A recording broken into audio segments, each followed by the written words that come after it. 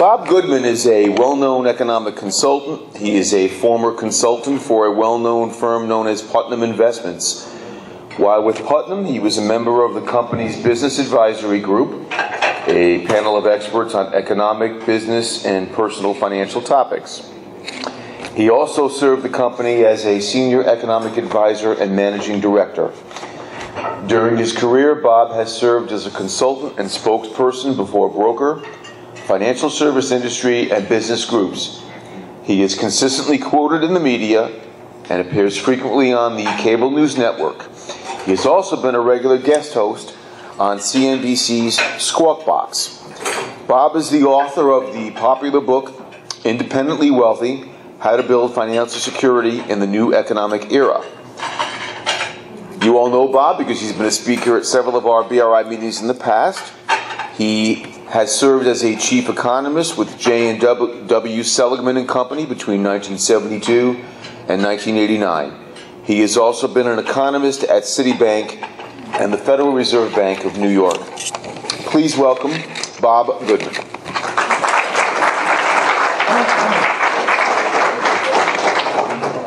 Thank you, Jeff.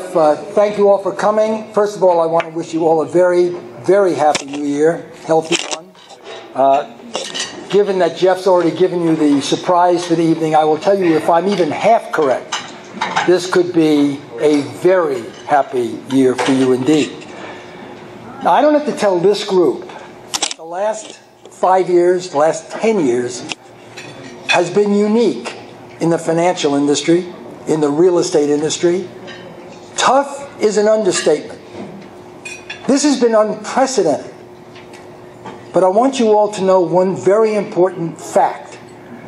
The fact that you are here right now means you have made it in the worst of times. And despite, and I want to make this clear, despite the actions of our government, not because of them, you are about to experience a renaissance in this business that will last for many years. Now, I'm not saying this will start in February. I'm not stupid. Or March or April.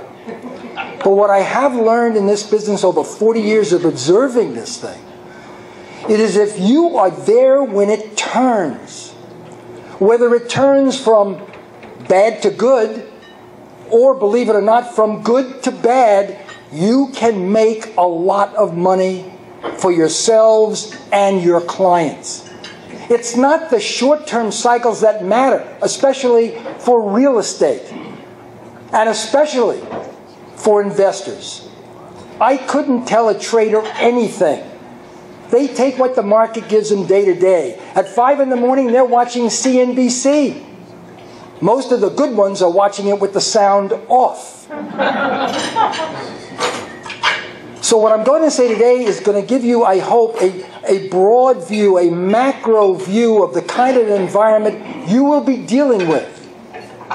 And for the first time since I've talked to this group, it will be much more favorable to what you are ultimately trying to do. And for exactly the opposite reasons that most people think.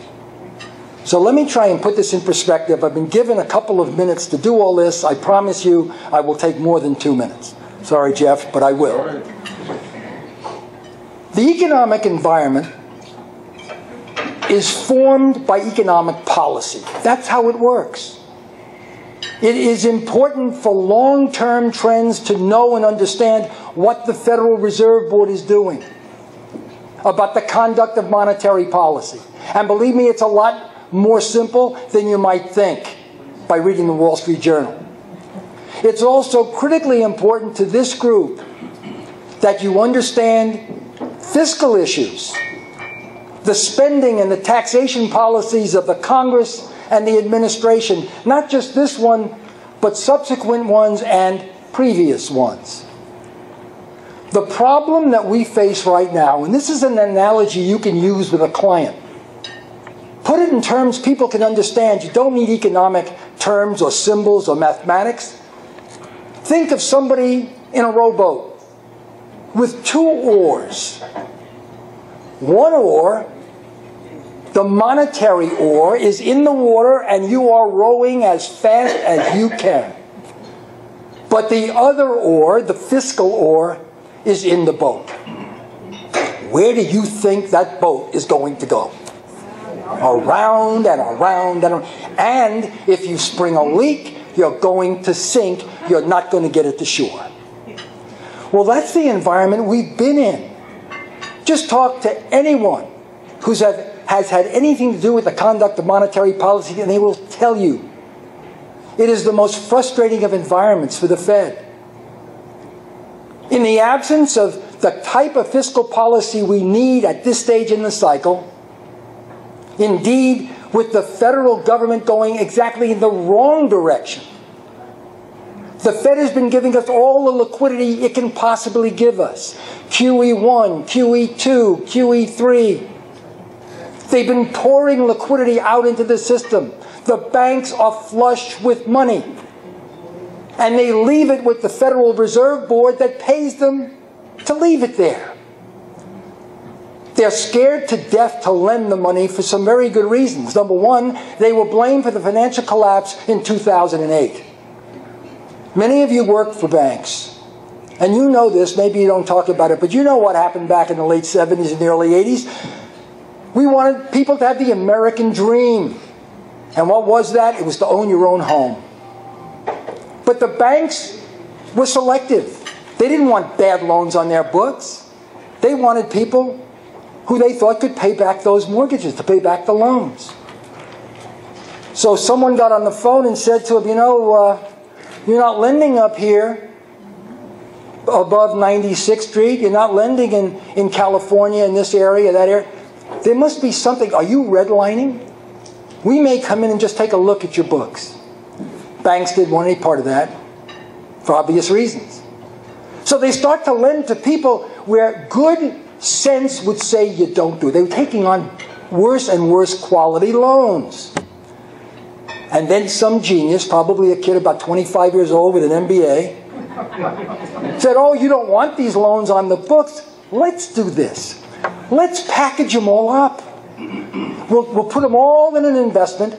We'll get the credit agencies to give it a AAA rating because, you know, real estate never goes down. And we'll sell these mortgages to investors. And oh, by the way, we'll make very handsome fees. And when we get these loans off the books, we'll make more, package them up, and sell those. That became a very lucrative business. Until some of those loans went bad, predictably. Which is why the banks didn't want to make them in the first place. And the rest is, unfortunately, history. And you lived in it, in that sinkhole as things spiraled out of control. And the Federal Reserve Board wisely said, we've been here before, and we know what to do, and we're going to pour out all the liquidity that we need to shore up the financial system. And it worked. It worked. The banks have all these funds, but now they're reluctant to lend them.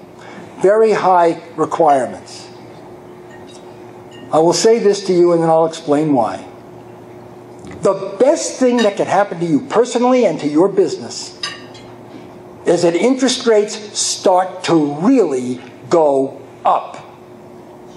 Now people say, well, interest rates go up. People won't buy homes. Really? Ask your client a very simple question. They've had their eye on this beautiful 75-inch plasma TV, and they've been told, wait, it's going to go down in price. And they wait, and sure enough, it goes down in price. And they go, oh, not yet, wait, it's going to go down further. And they waited, and it went down further. But one day, the price stopped going down. It actually ticked up a little bit.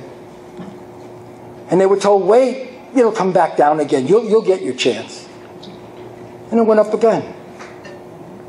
And the person says, well, no, just wait now. This is just temporary. It's going to go back down again. You'll get your check. And it went up again. At some point, you're going to, I'm not waiting anymore. Maybe I can't get that bottom price, but this is the lowest price in 50 years. I'm going to buy that TV. That's what's going on in the real estate business. People were able to get mortgage rates at 3.5%, 4%. The lowest rates since the Depression. They were going to wait. Yeah, it's a nice house, but I don't want to pay 4%. My friend just got 3 3/4. I'm going to wait. And they waited and they waited, and I'm telling you, it is just around the corner. Those rates are going to begin to go up for good reasons, not bad reasons. People in my business, in the financial area, think when interest rates go up, the stock market goes down. Absolutely wrong. Why will interest rates be going up at some point in here? Because demand for loans will pick up. Not necessarily a lot of inflation right away, because loan demand will pick up. And interest rates go up like any price will when demand begins to exceed supply. And then they'll say, oh my goodness, 5% looks really good. I'm not going to wait and let it go to 6. That's what they're talking about on CNBC. I'm not going to wait. Then your phone starts to ring. And you say, well, I can't get you the 4.5%. But for you, we got a nice 4 7/8 mortgage for 30 years. But you can't wait. It's going to go to 5. I'm telling you, it's on the way up now. And people act on that. And then you're so busy you can't handle it. And you don't remember what that's like. You got to go back 15 or 20 years to remember what that was like. But you're on the verge of seeing it. You know what I would liken it to here? The way it was in the equity business back in 1981, early 82, the worst of all possible worlds. The stock market for 10 years had gone from 1,000 on the Dow to 777. I mean, that's a hell of a 10-year record. Inflation had been soaring. And then something happened. The government, because they didn't have a choice, not because they wanted to, changed the rules. They made it in a very hospitable environment for equity investors by lowering taxes across the board, unprecedented. Not because they wanted to, not because they like rich people or poor people. They had no choice. The economy was imploding. They cut capital gains taxes, dividend taxes across the board. And with the Dow Jones at the time at 777 and people opening up those windows on Wall Street, the market turned up and it never looked back at the worst possible time from the point of view of the average investor. Because policies changed. Now what I'm going to suggest to you may be tough to believe, and you're going to have to wait to see it, and I assure you, before you think I'm right, you're going to think I'm dead wrong. This government has been going in the wrong direction. Well, the Fed has been doing all it can. They're out of bullets. They'll never tell you that for obvious reasons. Can you imagine the Fed coming out and saying, we're done? Nothing else we can do, folks. But they have a 1930s problem, and Ben Bernanke knew it. It's called a liquidity trap. When you cannot push interest rates low enough to get things going anymore. You can throw out liquidity, but nobody lends the money. And what's worse, people aren't spending money. The only answer to our problem now is to take that oar that's in the boat and put it in the water and start rowing. The government up to now has been doing just the opposite, talking about sequestering funds. Keynes, the British economist, would be spinning in his grave if he knew that. If you took Econ 101, this young lady Rachel over here took economics in school. She knows this. If I gave you a question on an exam, as a freshman economics student, and I said, you have an economy that is literally collapsing, demand is flat to down, what would you recommend the government do? Well, the first thing you would say, well, the Fed's got to pump out liquidity. Good, and they're doing that. But what about fiscal policy? What would be your recommendation?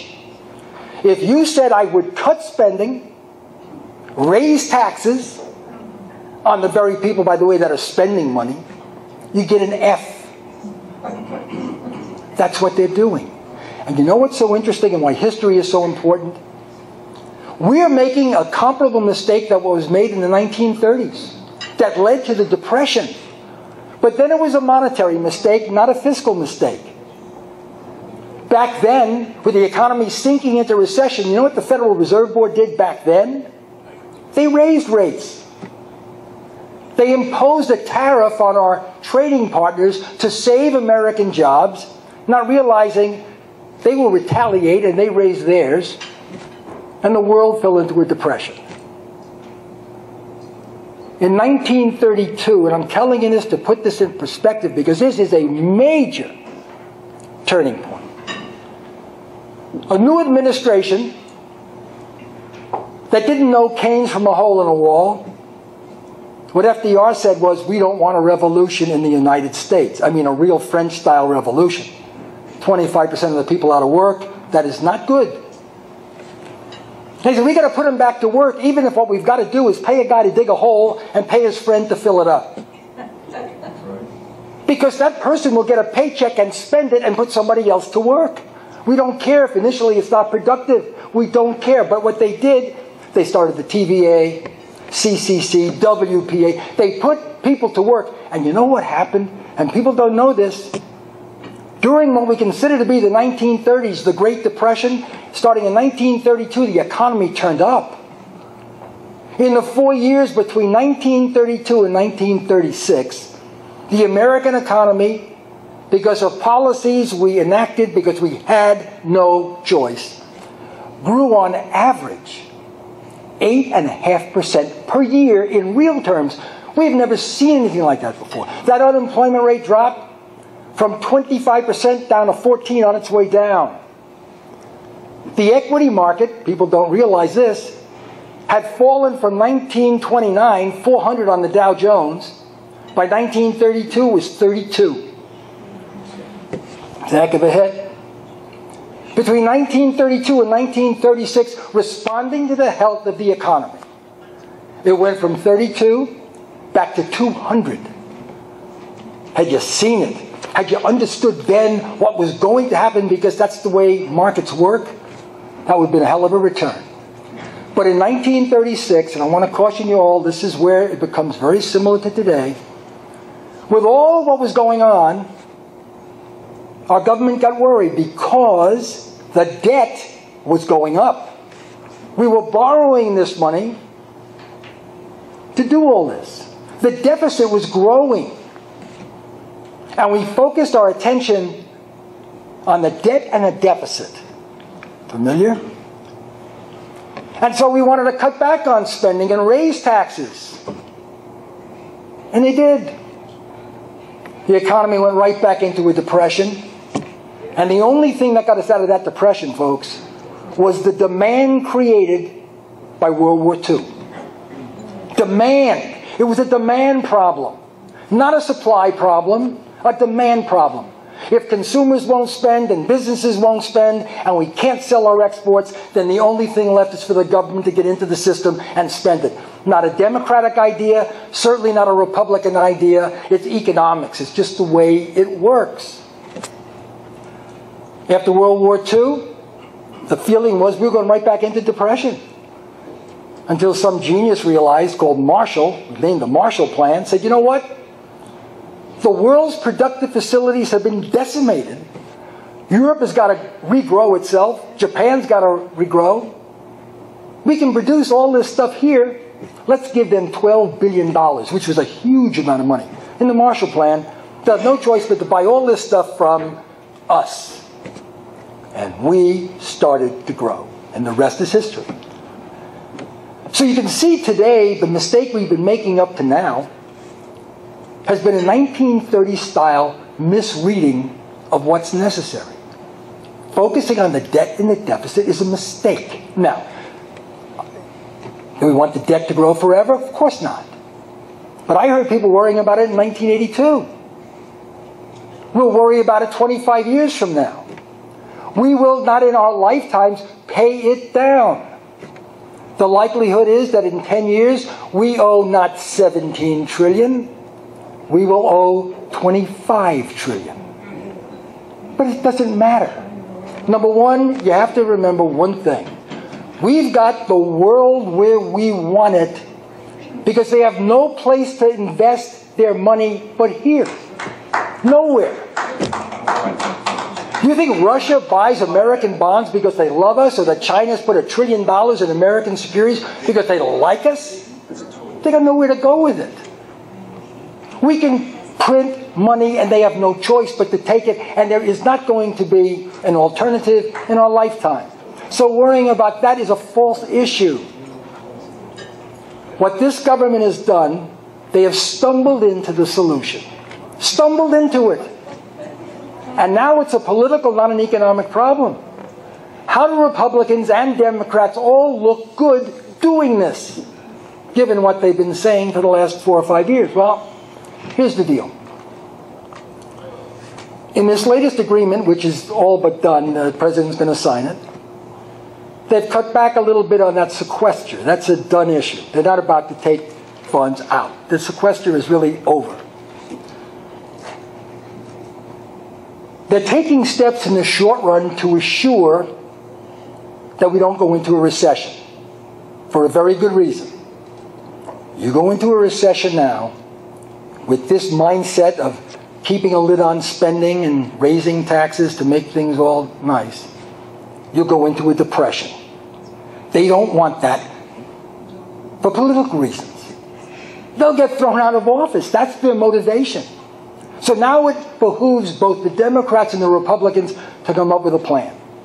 Short term, the more you put into the system, the better it is. Unemployment insurance, I am all for it. You can argue all you want, it's not productive, this guy's laying on a couch, you give him a check, he's going to buy a suit, he's going to go to a movie, somebody's going to be taking the tickets from that guy in the movie, you put people to work. That's 1930s style stuff because it's a 1930s problem, not a 1980s problem when it was a supply issue. Totally different approach. So if you hear that they reinstate unemployment insurance, be very, very optimistic about that because it's putting money in the system. In the short run, they will not raise taxes. They'll talk about it and the inequality. They're not going to do that.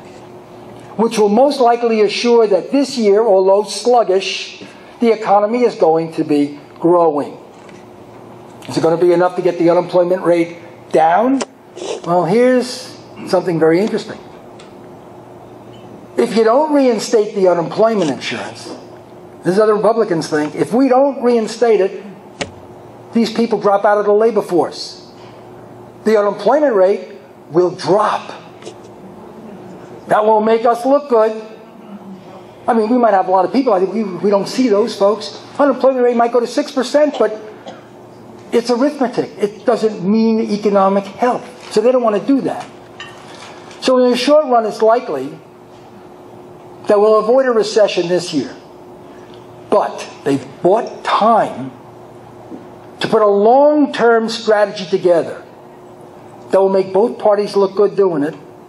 Think about this. What do the Republicans want? They'll tell you all the time, we want lower tax rates, right? Lower tax rates, and we want spending to slow down. They call it a cut in spending. What everybody really means is a slowdown in the growth rate. Right now, if we do nothing, government spending is programmed over the next 10 years to say grow 4% a year. People say we want to cut it. What they really want to do is cut it to 2 or 3% a year. Still grows. On the tax side, what do the Democrats want to do? They want to raise taxes on the rich. The rich people did this to us. We know that. I mean, come on. These rich folks, man, they're really out for themselves. I told you this 2 years ago, 3 years ago, and 4 years ago. Inequality is a natural outcome from a market-oriented system. Our economic system is blind, folks. Doesn't care what you look like. Male, female, black, white, pink, green, yellow. Doesn't care. What it does is it gives people purchasing power in proportion to their contribution to the system. No more, no less. You want to raise the minimum wage? Maybe for a year you might make somebody feel better. And then they got to pay the higher prices that the companies are going to require. And they're right back where they started. You cannot, in the long run, pay somebody more than they're worth. You can't do it. Don't confuse an economic argument with a social argument. Would anybody in this room say that A-Rod the baseball player, is worth 40 million bucks a year, and the best neurosurgeon in this country might make 10 million? Of course not. Can't compare the social value of these two folks, but economically speaking, A-Rod is worth more than the neurosurgeon. Also, don't make this mistake. Corporations are not in business to hire people or even to address the inequality. They're in there to make a profit. They're going to do whatever it takes, hopefully legally, to do that. If I'm a shareholder and I see that my company is doing something that raises its costs that they can't offset with higher prices, their margins get squeezed, and my dividend is threatened, they're gone. So don't look for corporations to do this. Inequality is something we're going to have to live with and accept culturally, period. But what they're going to do to make both parties look good is it's very likely you'll hear about lower tax rates. Republicans want lower tax rates. Fine. Let's have 4 flat tax rates. 25, 20, 15, and 10. 25%? However, at the upper end, we're going to take away all your deductions, all of them. Even your mortgage deduction will be limited. That sounds bad, doesn't it? Except when you think about it. If you tell me you're going to lower my marginal rate to 25%, which would increase my take-home pay, but then take away my deductions, which will lower my take-home pay, and you leave me, I want you to hear the word, neutral, revenue neutral is what they're going to call it, I could care less what they do.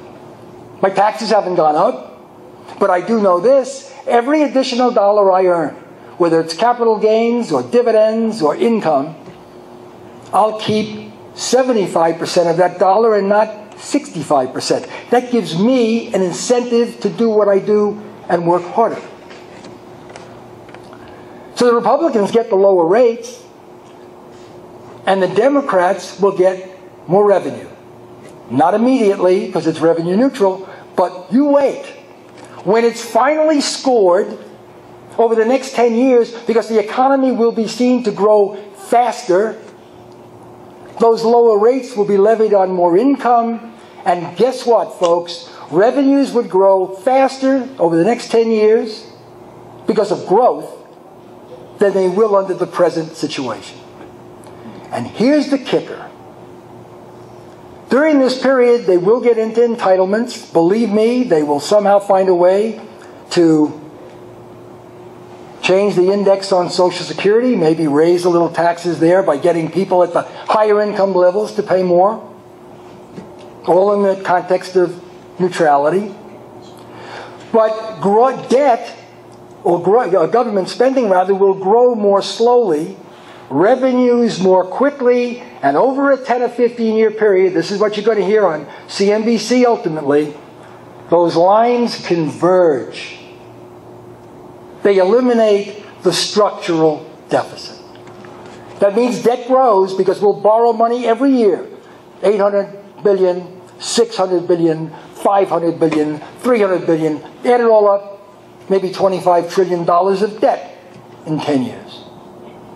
However, what matters to the rating agencies and to investors is not the level of debt.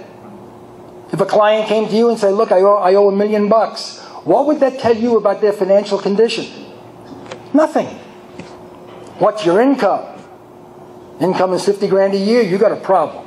If you're making $3 million a year, let us lend you more. It's the ratio.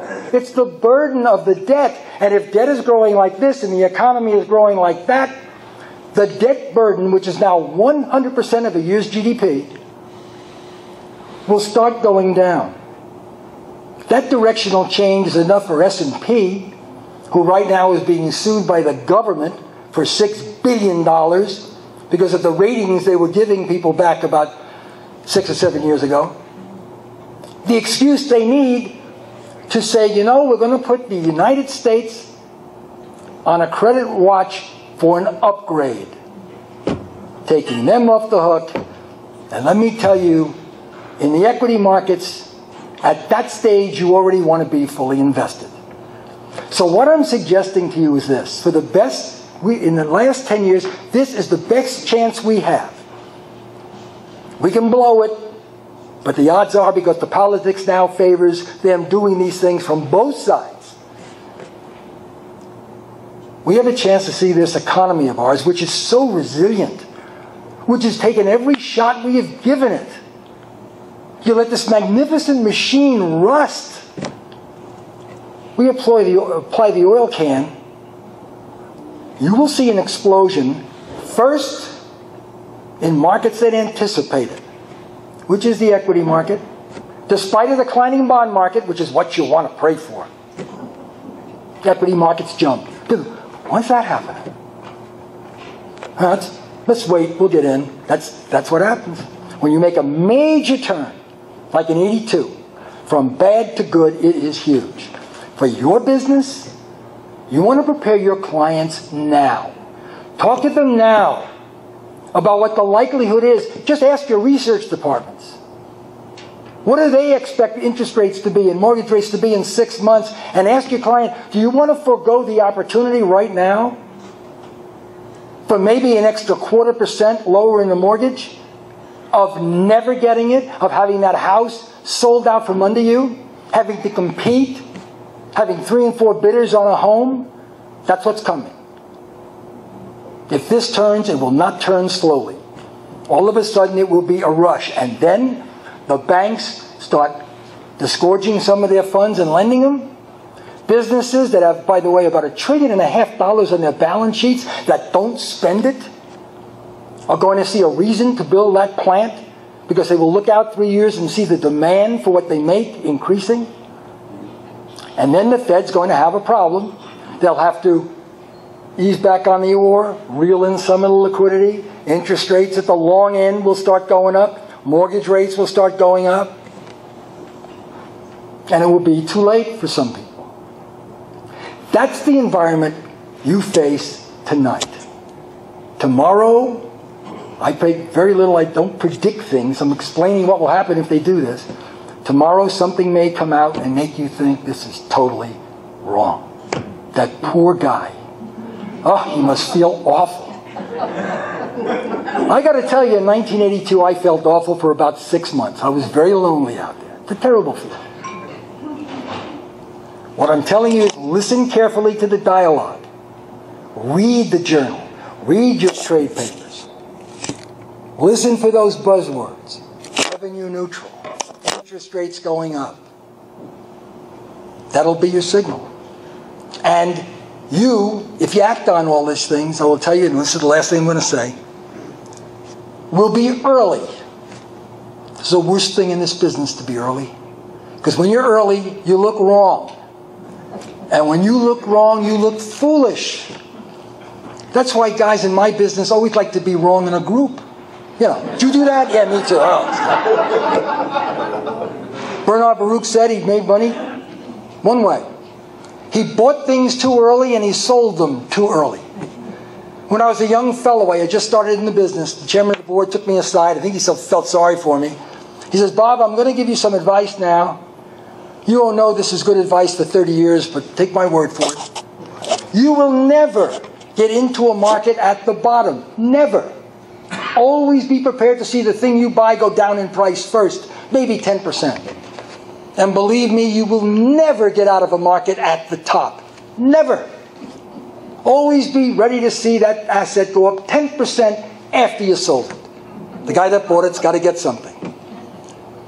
But in the middle, there's 80% you can really live on.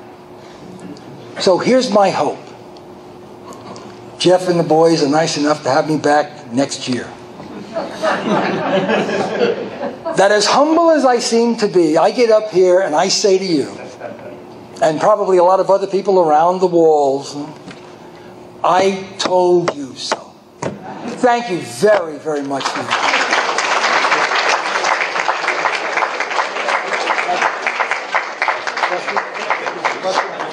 Thank you, Bob. Excellent job. Questions? Bob will be happy to accept questions. We have Gene DeResta. Go right ahead, Gene. Okay, I'm going to repeat the question. I'll only take a couple because I know you guys got other places to go. Yes, ma'am. Sir. The world that existed in 50s and 60s did not include the economies of China, India, Africa, Southeast Asia. Yet that's the new dynamic. So I'm not in complete agreement with your statement that we are now number one. Even Europe. Please respond to that. Sure. We're not number one. We've given up our position, but I will tell you this, in all fairness, I remember when the countries that were ahead of us in the early 80s, late 70s, Japan and Germany. They were cleaning our clock. The Japanese stock market, when our Dow Jones was 3,000, had soared to 39,000. So you're absolutely correct. We aren't, which is good in a way. In a competitive system like ours, you unleash those competitive spirits, we will clean their clocks, but you got to let us go. It's not fair to say to a marathon runner, go run your race. Yeah, they're good, but we're going to tell anything anymore, sir. Listen, let me tell you this. Let me just tell you something. When they tell you that manufacturing has shrunken in this economy, what they're looking at is employment in manufacturing. And it is absolutely true. Manufacturing jobs have disappeared. In terms of the proportion of our economy that is manufacturing, it's about the same as it was 30 years ago. We're just more productive. That's the difference. Yes, we don't produce. Now the return is on technology. It's on investment. It's why wages are more or less flat. The return on labor is low because labor we have a lot of it. That's just supply and demand. All I'm saying is, if you let us do what we do best, we will again retain those positions. But it's not important that we get them in a year. It's changing the direction where people believe that we can do it. I have no doubt that, Japan, their market fell from 39,000 to 9,000 because they dropped out. Germany, I don't think we have to worry too much about Germany. But yes, you have China. Good. I don't know about you, but I respond to a challenge. I do. We have this trade agreement that's coming up with these countries. Believe me, we're not doing that for their benefit. Now, don't look at the employment effects. Look at the profit effects. But you're absolutely correct. We have let ourselves slip. And my analogy was you can't take a marathon runner, tie his arm behind his back and one leg up like this and say, go run your race. That's what they've done to us. So, in a way, I'm glad there are people that differ with this view.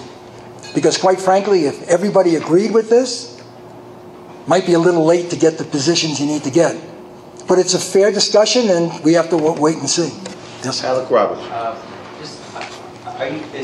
The way they're going to do this, are they going to bring back Simpson Bowles? Do you think that's what's going to happen? The question is, what about, are they going to bring back Simpson Bowles? Yeah. As you know, Simpson and Bowles had a committee a couple of years ago, came out a long-term plan. Unfortunately, their plan for taxes wasn't exactly what we need, but yes, it's going to be a long-term plan that if the markets believe it's for real, and it's very important that people believe this, will have the potential to set us on a growth path again. But it's similar.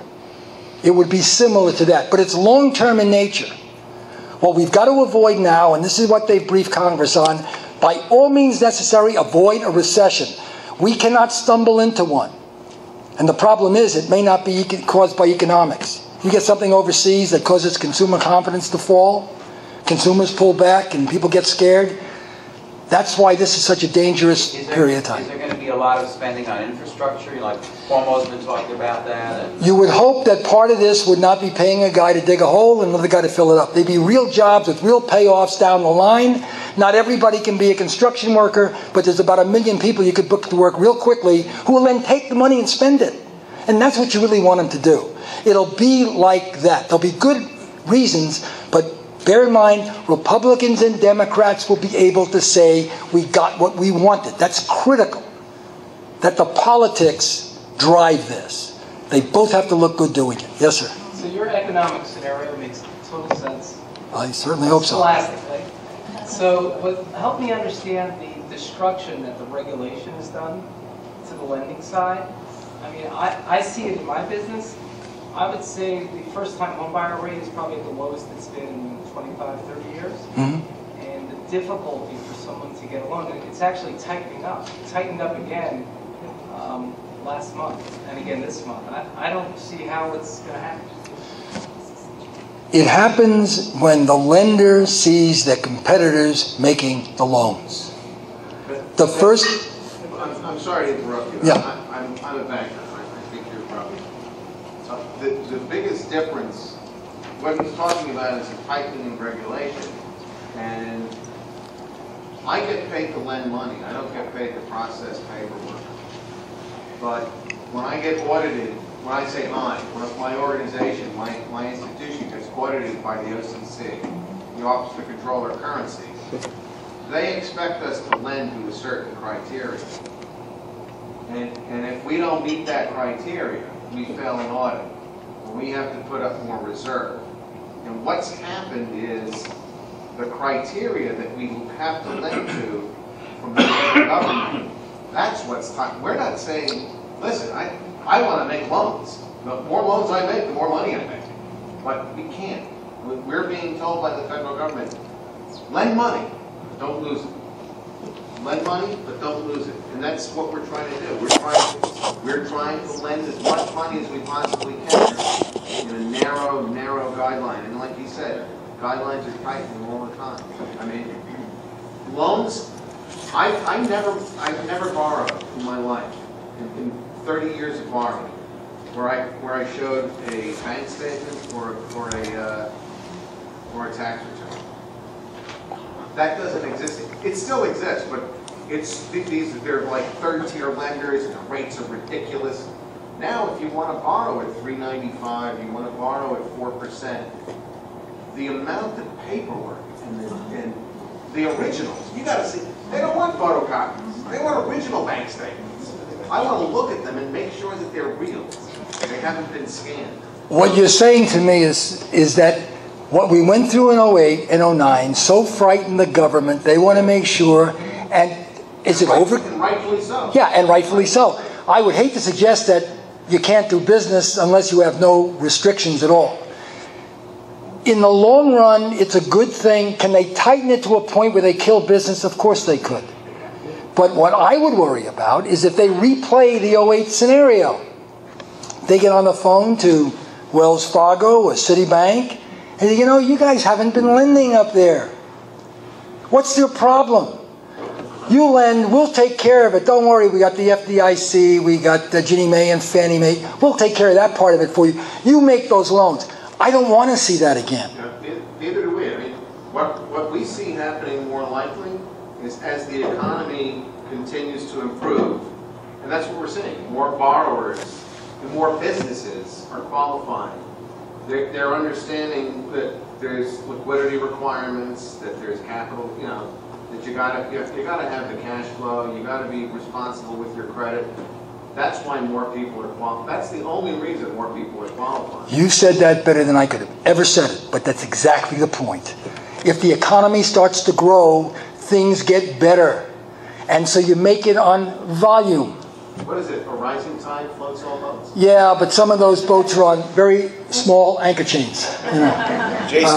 Yeah, but how is the country going to change? Okay, we need to keep the money into the country. Okay, we need to keep the investments in the country. We need to create jobs in the country, and then it will all flicker down. Okay, we need to keep the money in the country. That's why we're not number one. But you're right. But the only way we'll keep the money in the country, if you allow for no exchange controls and tariffs that bar out everybody and all those kinds of restrictions, the only way you do it in a free market economy is by giving people a reason to invest here, to keep their money here. For example, all they got to do is cut the tax rates, and companies, for good economic reasons, will bring money back into this country. Can't blame a country for keeping its funds. The government's got to change it. Got to do it. Absolutely. We're giving the country away. We're selling the biggest buildings in New York to Saudi Arabia. Well, you know, I got to just... We're selling out. We did that in the 80s. Anybody remember Pebble Beach, guys? The RCA building, we sold them to the Japanese. The Japanese wouldn't let Americans play at Pebble Beach. They bought it for $800 million. And I got very upset. And then somebody said, Bob, don't worry, they can't take it back with them. And guess what? When things changed, we bought it back for $400 million. Guys here remember that. So all I'm saying is, what you're saying is 100% correct. The only way that it will change is if we can take the right course, which I think is almost inevitable. Yes? Yes.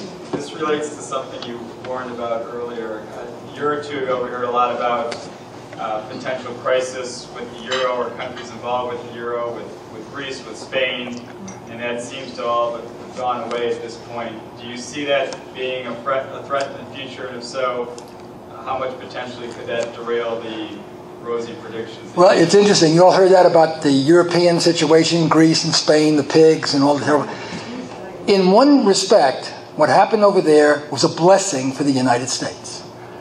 Because there was a time when people were looking at the euro to replace the dollar as the currency that most people wanted to put their funds in. No longer. Thank you very much. We're not too sure about the euro. They're not going to put it in the yuan or the ruble or anything else. It makes us the country of last resort. So in the short run, that's good. If we start our engine, we're big. We are very, very big in the world economy. We start our engine, we're dragging them all with us because our imports are their exports. And they're export-led, folks. We're not. But in many of those countries, exports represent 20-25% of their economy. If they start to sell those things, they begin to pick up, things begin to look better. Are they the problem they were a few years ago? No. Are they still a problem? Yes. Can it get worse over there by a mistake? Yes. Is austerity the right thing for them? No. And they figured that out. Wait, we had a laboratory going for us. Ireland tried austerity, they almost threw themselves into the Atlantic Ocean.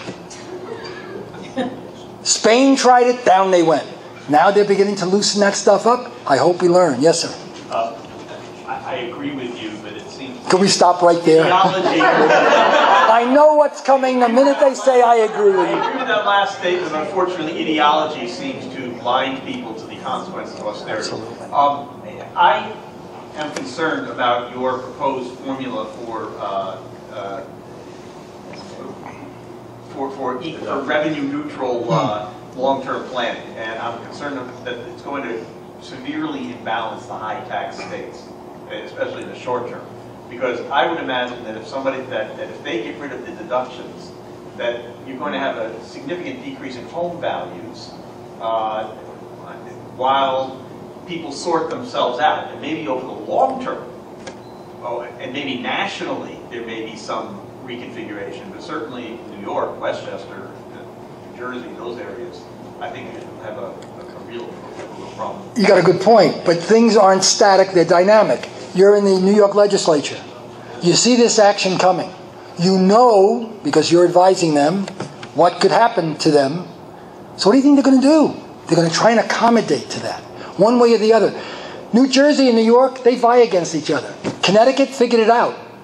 You want people moving into Connecticut from New York, businesses moving in, lower the tax structure. That business decision moves them. So all I'm saying to you is, yes, there'll be dislocation. There'll be changes made. But we've been through this before. Right now, they limit deductions. They limit deductions now. Government is a very blunt instrument. It is. It is. So you're saying we'll be in the New York legislature, what are we going to do to address the money that's flowing now to support the safety net? I mean, you're basically saying, so we're going to push that off to some other state now in order to accommodate these lower taxes. I mean, it seems... Never underestimate politicians. Oh. What I was told in 1981, 79, 80, 81, when we developed this view that things were going to change in policy-wise, what they said to me at the company, and when the chairman of the board looks at you across the table and says, Bob, I don't know what you're smoking. They never did this before. When did they ever give rich people tax cuts? I couldn't point to history. I couldn't point to it. But they did it because they didn't have a choice. They knew what they were doing back then. When they knew they were giving the wealthiest people in this country effectively the largest tax cut in American history. Not because these people spend a lot of money. It's because they invest money. They save money. That was our problem back then. So all I'm saying is skepticism is good. Watch it. Just watch what happens. When you begin to think that, well, maybe that guy had something going for him, maybe you try and change your mind. If not, it'll at least make you feel good.